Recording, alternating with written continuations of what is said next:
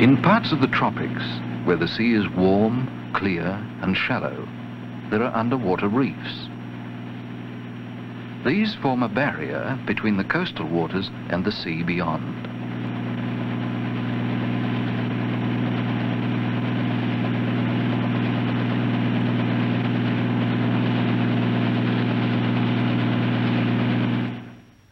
The longest and largest series of reefs in the world lies off the northeast coast of Australia. The Great Barrier Reef extends from New Guinea to central Queensland.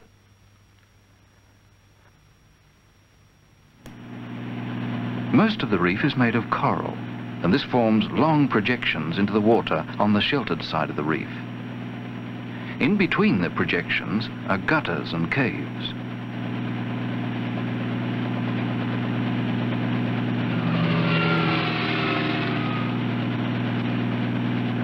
Behind the crest of the reef is a shallow lagoon. The dark clumps are coral, with coral sand in between.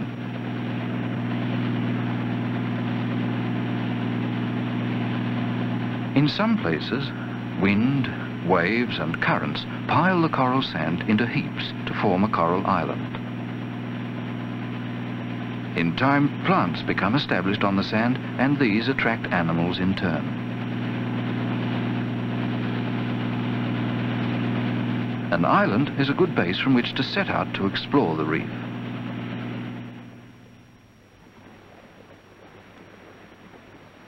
At low tide, some of the coral is exposed.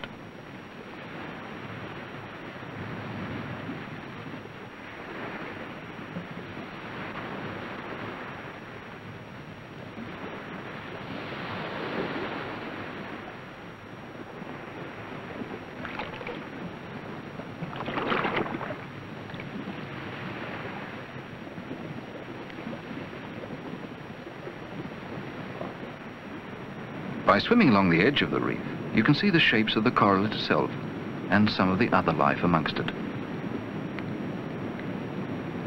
Coral is made up of small animals joined together to form a colony. Many have hard skeletons which remain after they die. New coral colonies then take over. And so the reef grows a few centimeters every year.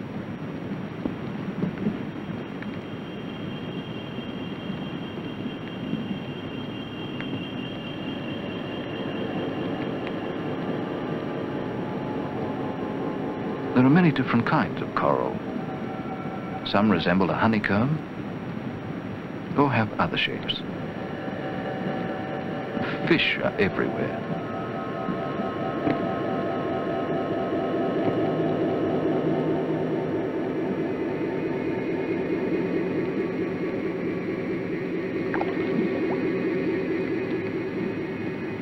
Many of the fish hide and feed amongst the coral.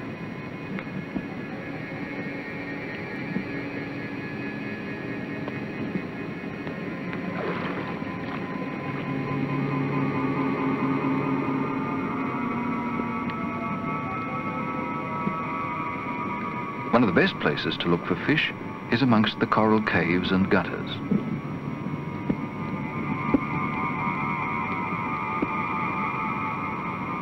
Look at the shapes and colours of the fish.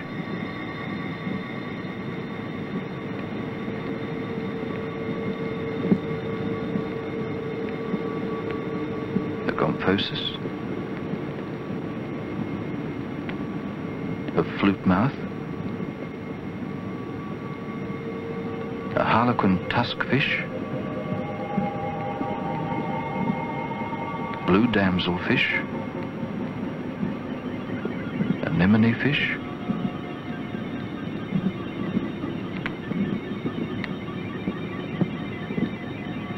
trumpeters, a stingray,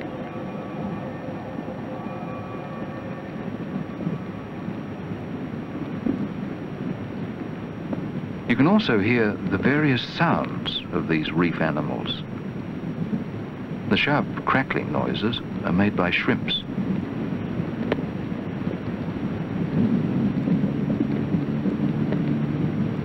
If you watch the fish closely, you can often see what they're eating. Watch these butterfly fish for a moment. Many of them feed from the coral.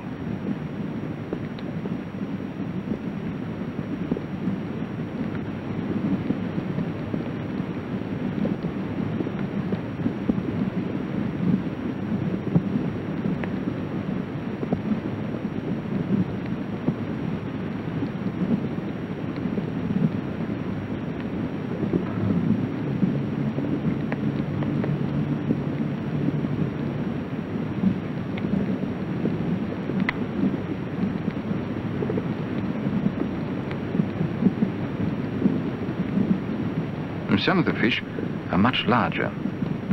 This is a parrotfish. The surgeonfish is so called because a structure near its tail resembles a surgeon's scalpel.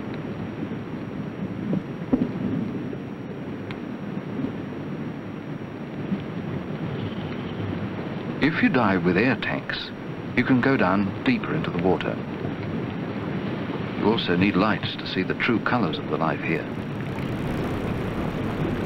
Tiny animals live together in fan-like colonies attached to the coral.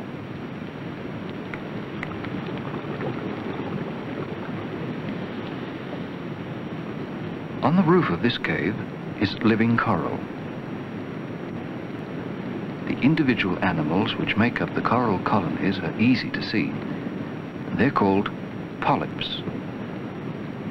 Each polyp resembles a sea anemone with a ring of stinging tentacles around its mouth. It uses these to paralyze and capture passing prey. Very few corals live in caves, as most grow best where the light is brighter. In these shaded regions, you can find animals such as sponges, which filter food from the sea water. And so do sea squirts.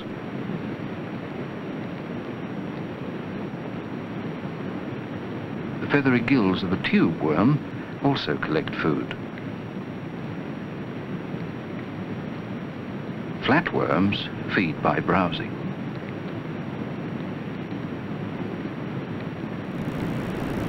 In the darker regions of the caves, there are some fish which only emerge at night.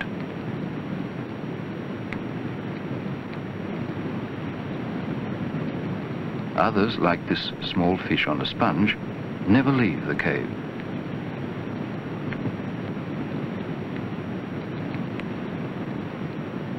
Crayfish live in the darkest corners and move outside only at night.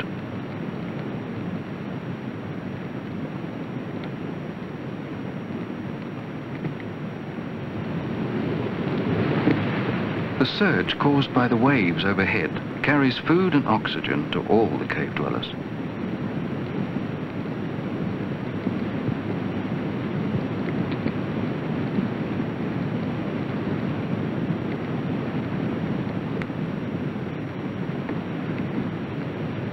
For the moray eel, the cave provides shelter from danger and a hiding place from which to attack its prey.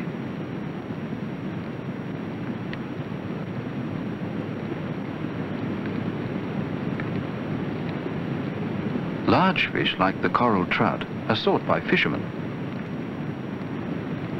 The sweetlip is another.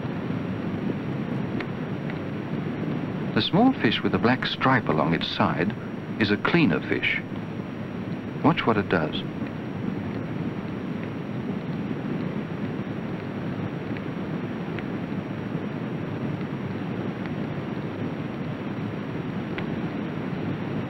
The cleaner fish feeds by eating the small parasites which are found on all fish, especially in the gills.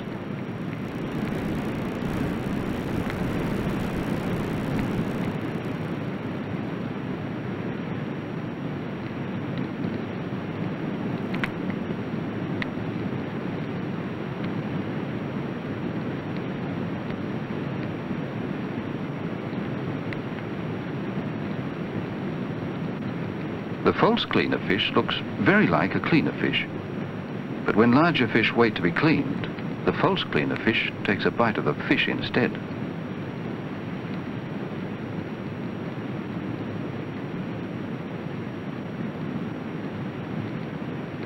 Near the water's surface, there's floating life known as plankton. Most plants and animals of the plankton are too small to see easily. However, some, like these comb jellies, are quite large. The manta ray feeds on plankton.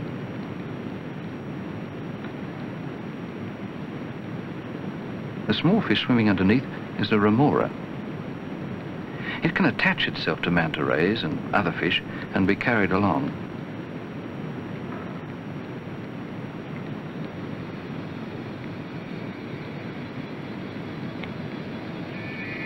Not only are there many different kinds of fish feeding and sheltering around a coral reef, but there are large numbers of them too.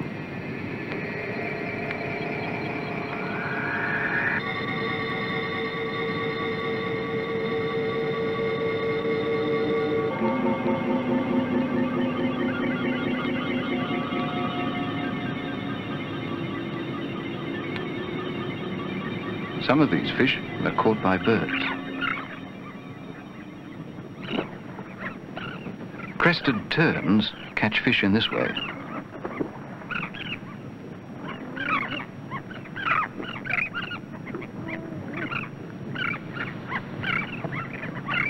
Noddy terns pick up small fish very close to the surface. Reef herons fish in shallow water. Even the sand is made by coral polyps. Coral sand is the wave-worn remains of coral skeletons. Some birds of the shore, like the turnstone, find food under seaweed and amongst the coral sand. Many of these waders are summer visitors from the northern hemisphere. Twice each day, the rising tide brings water and food to the sand dwellers.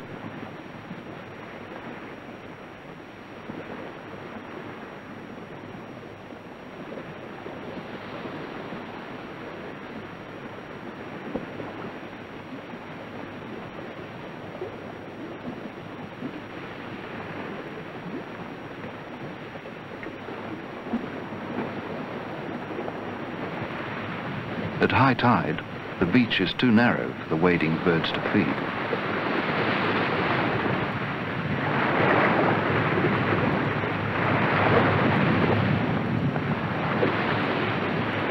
In summer, female turtles come to the beach.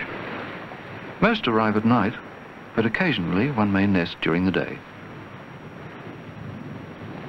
A shallow depression is dug out with her front flippers, and then she digs an egg chamber with her hind flippers. If the sand is too wet or too dry, she digs a new hole somewhere else or returns to the sea to nest another time.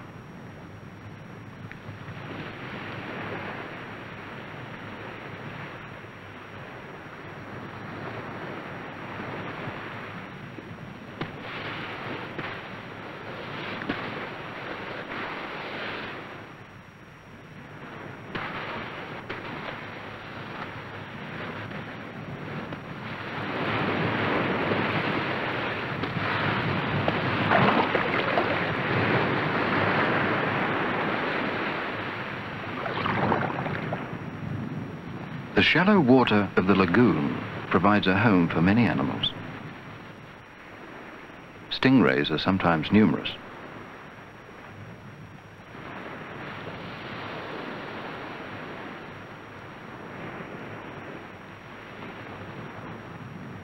Coral growth sometimes has a flat top if it's exposed at low tide.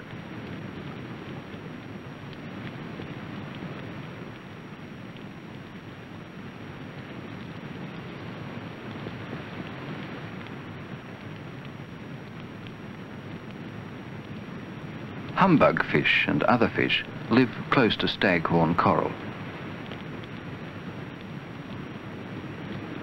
And watch what happens when danger threatens.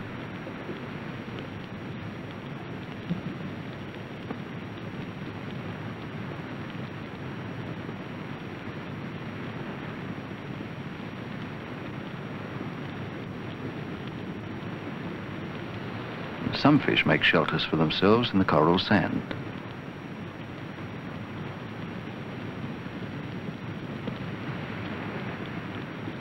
Heliotrid fish dig burrows in the sand and get food from it too.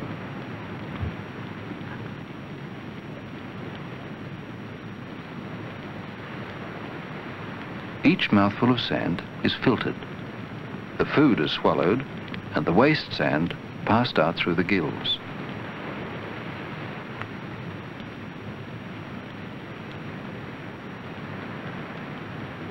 The bêche de mer, a sea cucumber, also eats sand. The sand passes through the animal, the food particles are removed, and the sand left behind.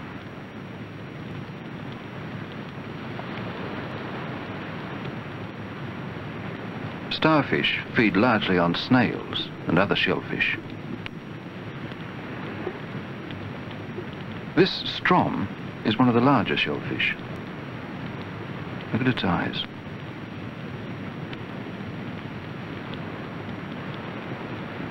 Cowries are hard to find in daylight. Clams are fairly common in shallow water. They're often large and attach themselves to the sea floor.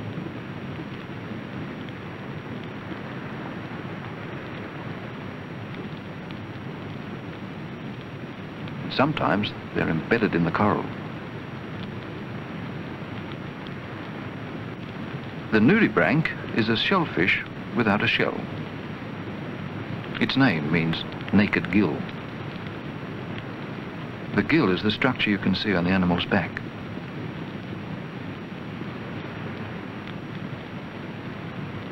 The hermit crab lives in an empty shell. As it feeds and grows, it needs to find larger and larger shells.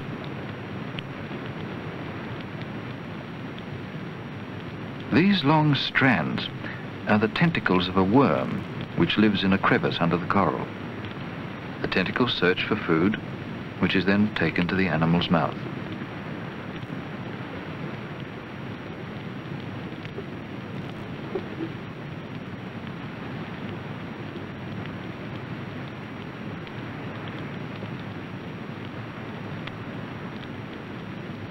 Camouflage helps protect fish on the reef. Although many of the coral fish seem to be brightly coloured, most are hard to see in the flickering light underwater. The mottled pattern of the moray eel blends with the coral.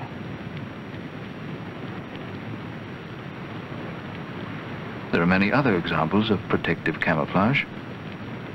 Look at these.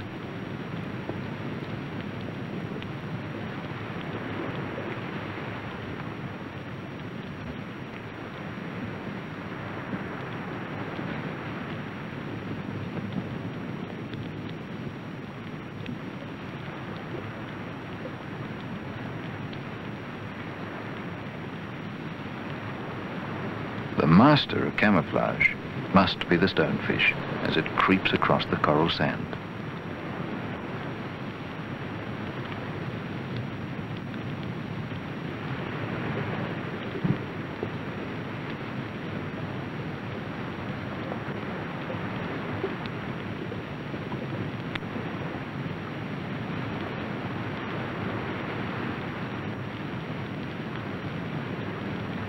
There are 13 poisonous spines along its back.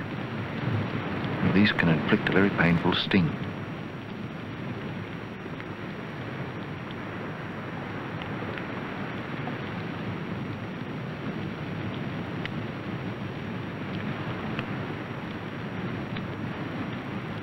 Sharks can also be hard to see, especially if the water is cloudy.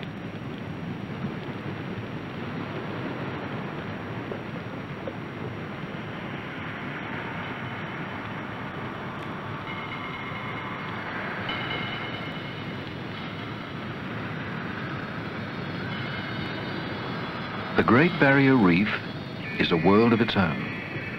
A world built up over countless centuries by the work of billions of tiny polyps. This remarkable collection of living things is easily damaged. Great care will be needed to ensure that the barrier reef, with all its life, continues to survive into the future.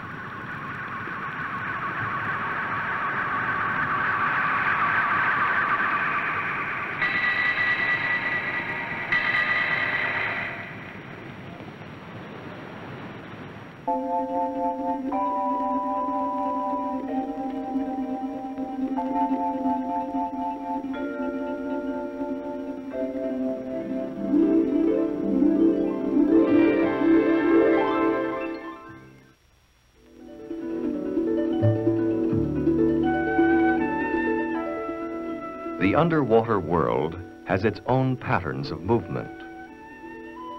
Each animal species has developed its own way to solve the universal problems of finding food and evading enemies.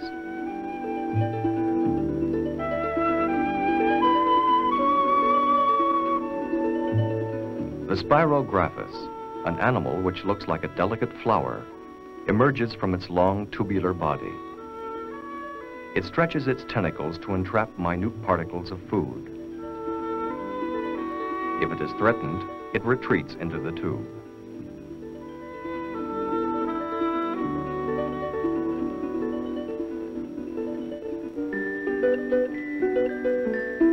The starfish moves over the ocean floor in search of its food.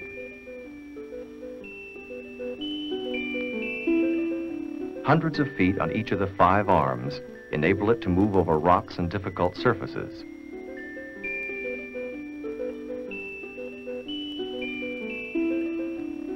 Each foot ends in a suction cup, which helps to give it a powerful grasp, even on the smooth glass wall of the aquarium.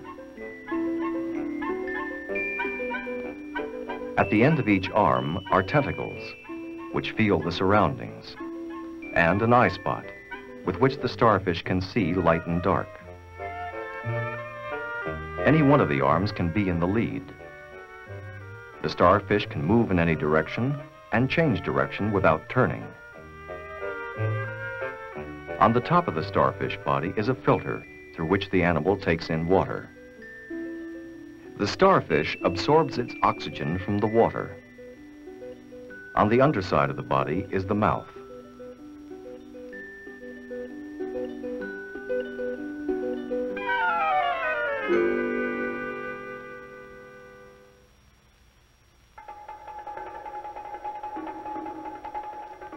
If a starfish falls on its back, it can turn itself over with considerable effort.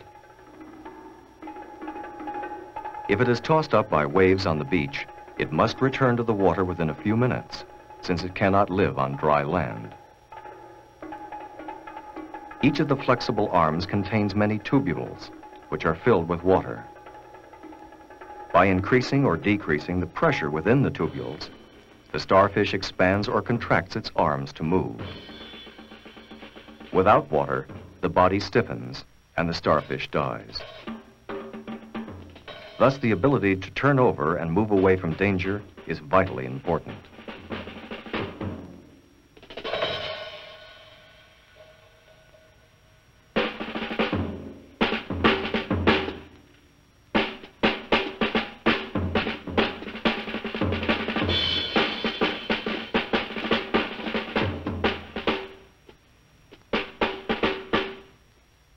If one arm is damaged or broken off, a new one will grow in its place. The starfish is carnivorous, and its favorite food is shellfish, clams, oysters, mussels, and scallops. It grasps the shell in its arms, attaches its sucker feet, and pulls steadily and strongly until the clam or mussel tires, relaxes its hold, and lets the shell open. The starfish has a small, weak mouth, but it has a large stomach. It can push its stomach out of its mouth and into the shellfish, where it digests the meat inside the shell. Then it sucks its stomach back inside itself.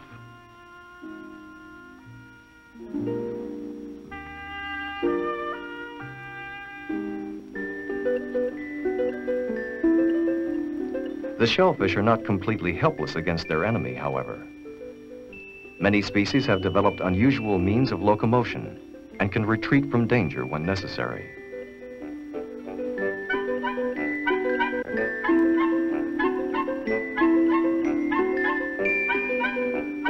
This sea snail ordinarily moves slowly, but when attacked by a starfish, the snail can show a very unsnail-like speed.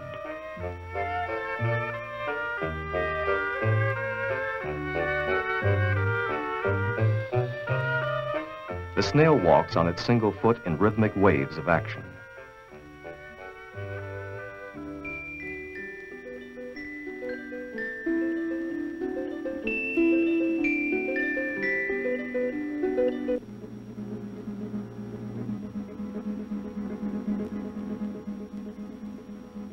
Clams use their muscular foot to jump out of danger.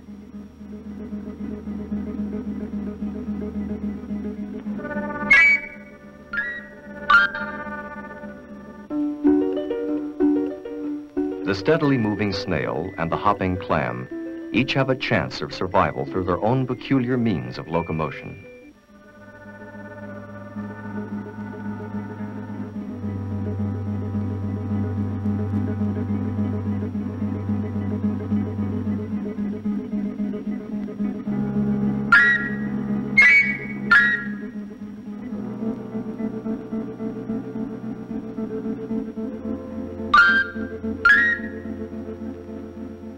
The scallop has still another method of movement. In fact, scallops are the fastest swimmers among shellfish. They shoot off like jet-propelled submarines, actually using jet power. A strong flap of the shell squirts out a jet of water, which can move the scallop several feet.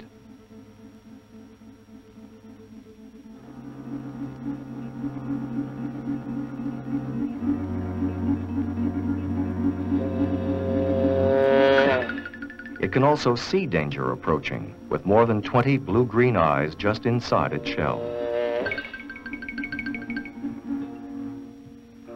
When a scallop lands with his flatter shell against the sea bottom, he jumps up and turns over. He likes his curved shell to be underneath him because it holds him up a bit higher where the water is clearer and he can see food and danger better.